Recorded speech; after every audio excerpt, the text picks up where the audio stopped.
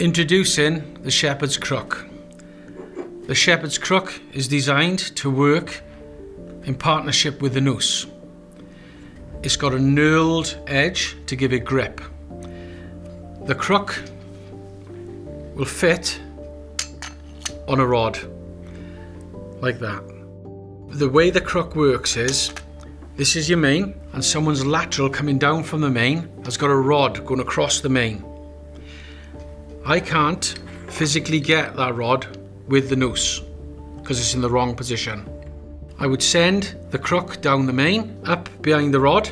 It will grab it. And when you put sideways pressure on with the handle attached to the end of the rods, you can pull the rod into the main.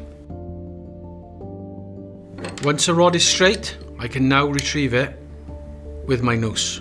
This tool is all about getting the rods into the right position to make them retrievable.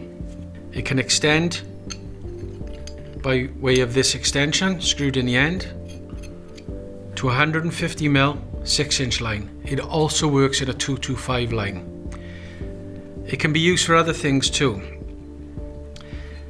If you've got a band seal which is hanging out of a UPVC joint, we've all seen them flapping in the bottom, which debris is catching on. If you go down to the band seal, hook it on, don't pull it to snap it because you will literally snap it. What you need to do is be on the band seal. If you can imagine, my hand is the joint. Hook the band seal and you wind it, and you will peel that band seal from around that joint until it pops out, removing the obstruction, and then it can be fully removed.